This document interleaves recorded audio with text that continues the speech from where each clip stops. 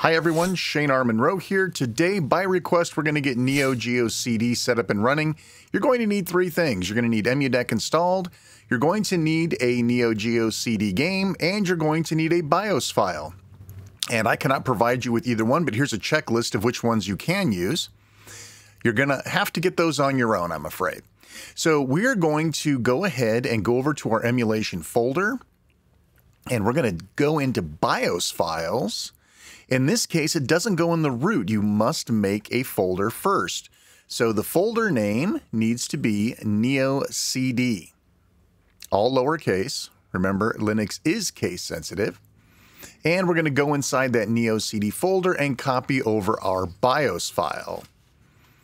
Okay, so our BIOS file is moved into BIOS. We're good to go. Now we need to go over to ROMs. And we don't go to Neo CD, we go to Neo Geo CD. I don't know, these folders are crazy sometimes, but Neo Geo CD is what you want.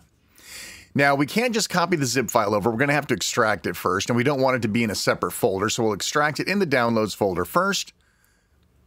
And then when it's done, we'll open it up, grab the entire contents, and we'll copy it over to the Neo Geo CD folder. Now, this is pretty messy, right? All these bin.q files. It's pretty messy, but we're going to fix that at the end of the video, so make sure you stick around. So now we have a BIOS file, we have a ROM or game file to play. We should be good to go. And we're going to go test this over in gaming mode because I know all of the controls and everything will be properly mapped if I run it from over here. So we're going to go ahead and run Emulation Station. And once it finishes loading, you should now have somewhere amongst your collection a Neo Geo CD entry. Obviously, your theme may look different than mine, and we will launch it for the first time. Let's check it out. Nice little logo. Now, depending on which BIOS file you use, this intro may look differently, and different games may require different BIOS files, just like everything else in the emulation world. Very confusing, I know. Okay, so here's Metal Slug2, and we'll go ahead and play just a tad bit. There you go. There's that digital audio track coming from the CD. Love that.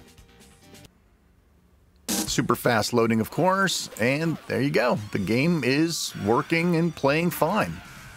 Now, I am on the OLED version, so we might get a little bit extra push because of that.